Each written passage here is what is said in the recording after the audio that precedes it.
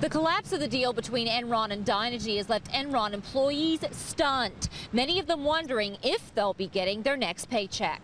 Everybody's concerned about their job. As it is right now, I think everybody's a little in shock. People don't know if they get their paychecks on Friday. Enron employees, some carrying boxes filled with belongings, leave their downtown headquarters, huddled against the cold and an uncertain future. News of the demise of the merger between Enron and Dynegy left many in shock. People are surprised, they're shocked at the way that things went from here to there so quickly.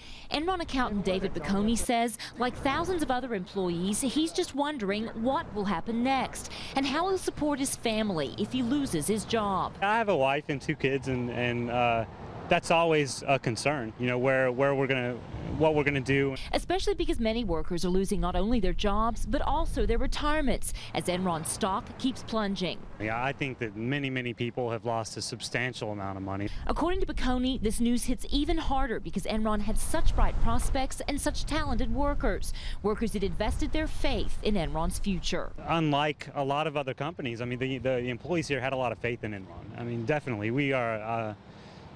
There was a constant drive to always make things better here, to be a front runner. This was supposed to be a very solid company, no worries about your future, right? If you come from a small .com startup, you go to Enron to have a safe future, but that's no longer there. Despite that, not all employees are bitter. Enron, I don't know whether to say was or is a great company. But some Enron employees say they are still hopeful that both their company and their jobs can be salvaged somehow. In downtown Houston, Suzanne Bose, News 2 Houston. The House Financial Services Committee will begin the first congressional hearings on the Enron debacle tomorrow morning, but they'll be doing it without much help from Enron. Late today, the company announced that neither CEO Ken Lay or any other company representative will be here to answer questions.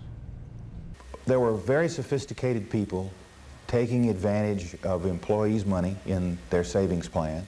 Congress wants to know what caused the Enron meltdown, wants to know why employee retirement funds were wiped out, while at the same time top executives were personally making millions.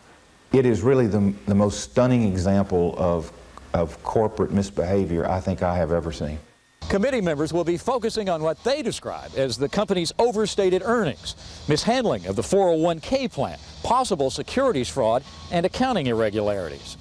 I have grave concerns that there were actions taken that were not only inappropriate but perhaps fraudulent, for which there should be criminal consequences. The House Financial Services Committee is just one congressional panel investigating Enron.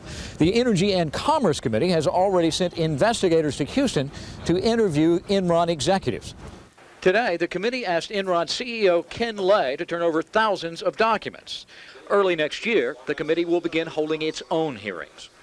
We want to hold their feet to the fire, and if there is some criminal activity, then obviously I want the Justice Department, who is investigating, Department of Labor, do their job. Representative Richard Baker says if Enron executives continue to refuse to answer the committee's questions voluntarily, early next year, he'll begin sending out subpoenas for them.